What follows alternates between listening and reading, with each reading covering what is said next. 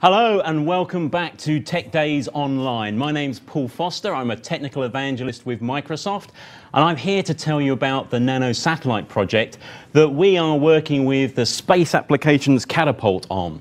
So right back at the beginning, last September, I had the opportunity for a really geeky weekend. I went to Harwell Research Park, where the Space Applications Catapult is set up.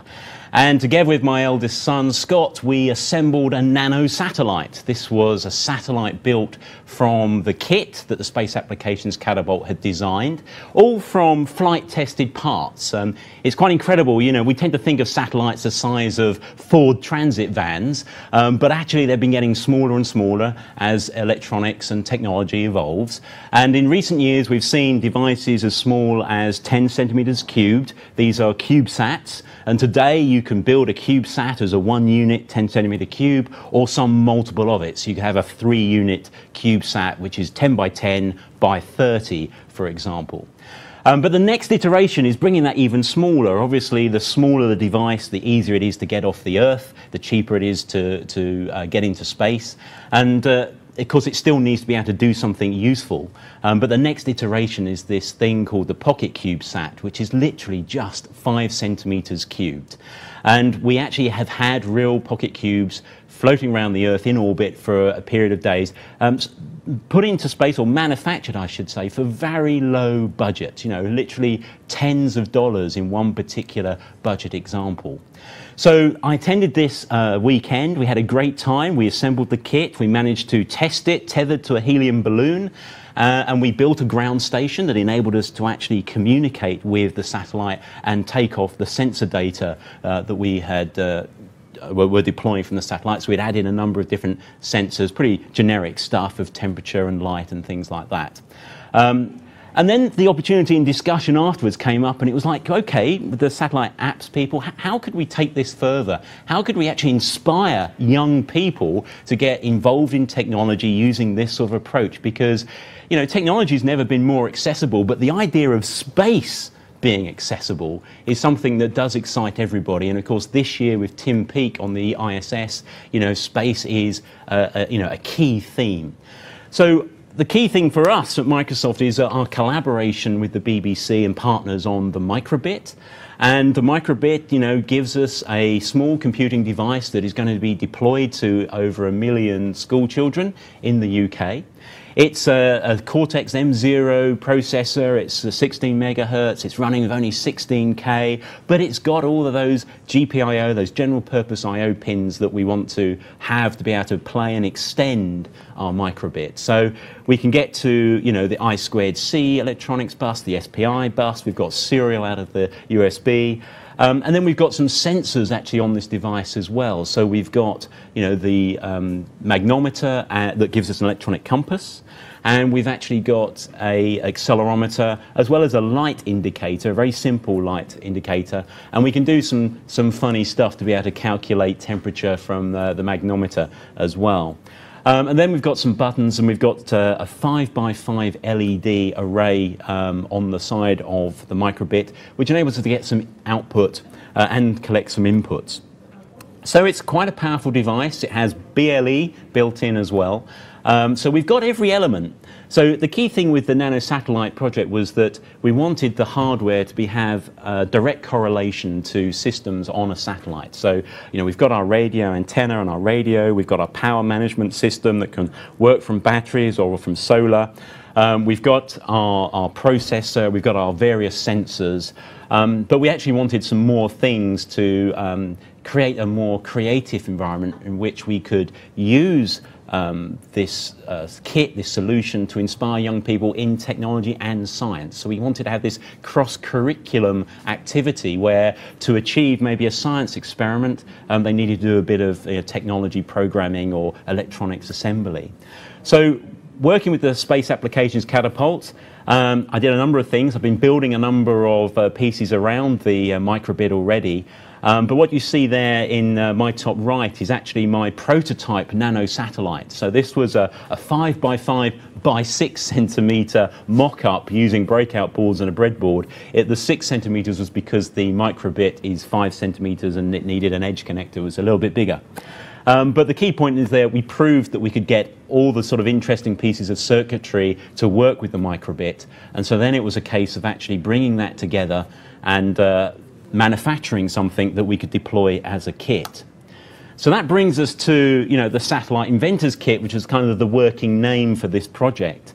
So really what we've done is we've taken all the fun things, the camera, a more accurate temperature sensor, a more specialist light sensor that can give us UV, IR and luminance data. We've added an SD card, a micro SD card reader. So we can basically add all of this via the edge connector to a microbit, and now we have a data logger. A data logger that can be set up for time-lapse experiments, can be used in a wide variety of different ways to explore different aspects of science, light waves, for example, or actually taking the data and actually performing some further functions upon it. I'll show you a bit about that in a moment. But there's a lot of things we can do. The camera has some great functionality. It provides a JPEG image straight off the camera, so we can put that straight onto SD storage or transmit it over the radio. But it also has motion detection across frames, so we can use that as a trigger activity. So, it's quite a powerful little data logger, and we're building out now a sort of a collection of content that we can use. So if I were actually to just show you one of the actual manufactured devices just here, you can actually see a device for real. And it's incredible, even with only 16K, 16K is a whole new challenge again, haven't been there since my youth. But we can build quite a lot of fun things, including some image processing stuff, which I won't tell you any more about, but you have to look out for that in the near future, because it's a very powerful little box. But I mean, tier 1 data coming off the sensors isn't terribly interesting, or doesn't really enable, a young person to get to grips with some of the bigger themes of science. So we're looking to provide what we're calling a mission control application, which is a Xamarin app, built by community members, led by Gary Whitaker.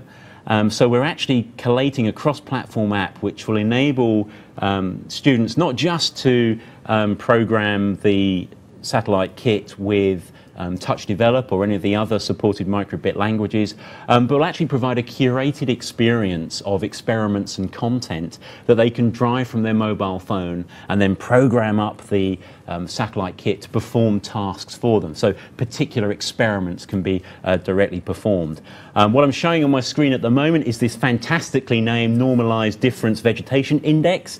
This is an index of plant health that is exhibited in the IR spectrum, in the infrared spectrum of light, and the NOAA satellites and Landsat 8 and the latest Sentinel satellites are all using this to plot Earth's vegetation, where vegetation changes across years, and the health of vegetation. And certainly this technology is also used in agri-tech scenarios where we can determine the health of crops, because plants actually exhibit their health up to 7 days earlier in the infrared spectrum than in the visible light spectrum. So if you're a farmer and you get this early warning system, you can actually say, my plants are in trouble and I need to be able to apply the appropriate fertilizer or pesticide. And if you do that in the right time, of course, you will never actually see your crop fail because you had that early warning system. So that's a powerful capability of satellites that we wanted to bring home to young people to inspire them. So it's one of the experiments that you can do. And here you have a picture looking out over my garden with a pot plant in the front. And that's on my left, and on the right you have this NDVI processed image. So basically this is a colorization of the image that highlights the wavelength of infrared light being projected by growing things to show an indication of growth. This was one of my first attempts. There's still tuning and things that I can do to improve it, but I wanted to show you because it just shows that from this very simple device, it's just a little 16K device connected with our mission control app. We're actually able to deliver a powerful experiment. And it doesn't just end there with the mission control app. We have this grand vision of being able to use the mission control app as a field gateway. So if you're looking at IoT and you're familiar with IoT, you'll recognize what I'm talking about now. We've now got our sensor device communicating to a field gateway that now has the internet connectivity to take it to the cloud. So we have a plan for a national project that we hope will incorporate many schools around the UK, and will have the ability to aggregate that data up and display it, visualize it via the cloud with the help of the Azure User Group and the IoT Innovators User Groups. Now, we are collaborating really strongly with the Azure User Group. They have an event running with Scott Guthrie across the 3rd and 4th of June called Azure Craft. I do recommend you check that out and have a look. On the first day in London, we have Scott Gu giving us a presentation, and many community members actually presenting tech talks on a whole range of cloud-orientated technologies. We'll also have a first run workshop to let you get hands-on with the nanosatellite kit and explore what you could do with this data logger. And then on the second day, we had this technology festival, this tech fest of activity for developers and technical families, for young people that want to get involved in technology. It's a whole series of fun workshops that actually take you through getting to use the microbit for the first time, getting to program the nanosatellite kit and utilizing that in a science experiment, to other more traditional IoT projects around Windows IoT Core and cloud services for consuming those IoT outputs and visualizing them, processing the data stream as it comes out.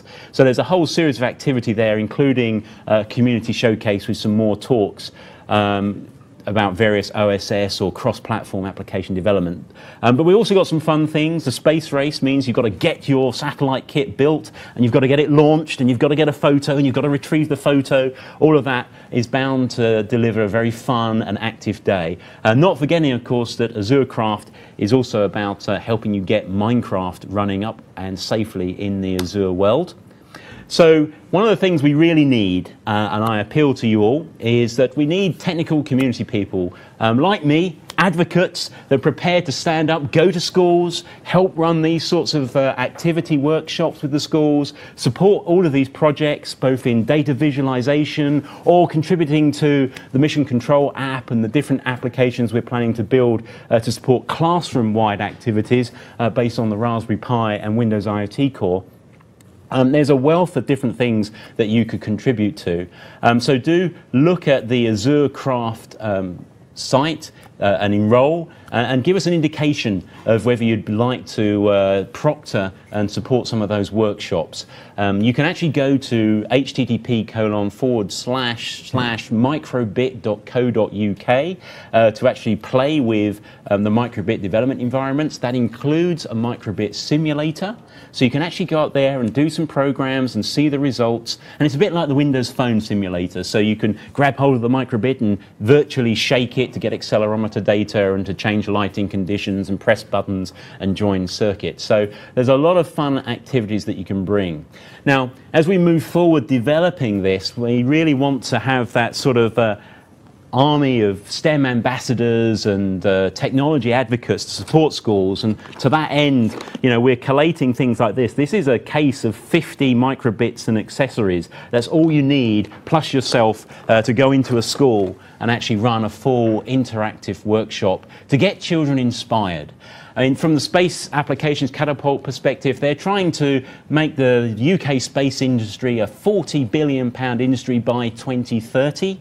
2030 just says to me that all the engineers and the scientists at that time are in school now. So this is a fantastic project, not just to get children inspired into a technical education and a technical career, but it's also an opportunity for you to explore new places and develop new skills from IoT all the way around to cloud connectivity and presenting and visualizing data. So do join us on June the 4th or June the 3rd, if you can make that as well. June the 4th is at Thames Valley Park. We'll have the run of the ground floor of Thames Valley Park with all those activities spread around. It's going to be a great fun time, and I hope that you'll come along, maybe with your children, or just to support the activities or just to learn. But I hope to see you there.